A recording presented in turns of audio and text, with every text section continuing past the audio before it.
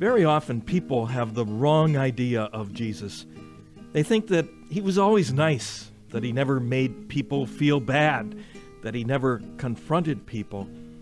But every parent knows this kind of niceness doesn't help a child, nor is it truly loving. There comes a time for what has come to be known as tough love. Hello, I'm Father James Kubicki, and do you know what the first recorded word of Jesus in the Gospel of Matthew after his baptism and temptations in the desert is?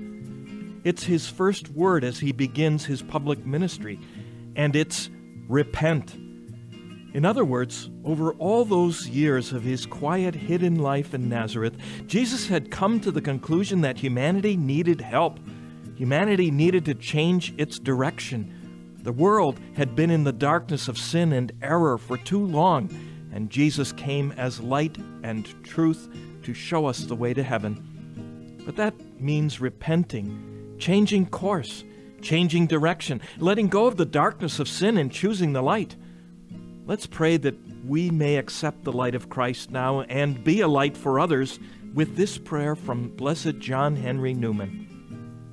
Shine on me, O fire ever burning and never failing, and then I shall begin through and in your light to see light and to recognize you truly as the source of light. Stay, sweet Jesus, stay forever.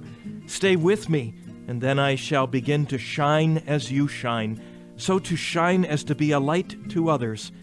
The light, O Jesus, will be all from you. None of it will be mine. It will be you who shine through me upon others.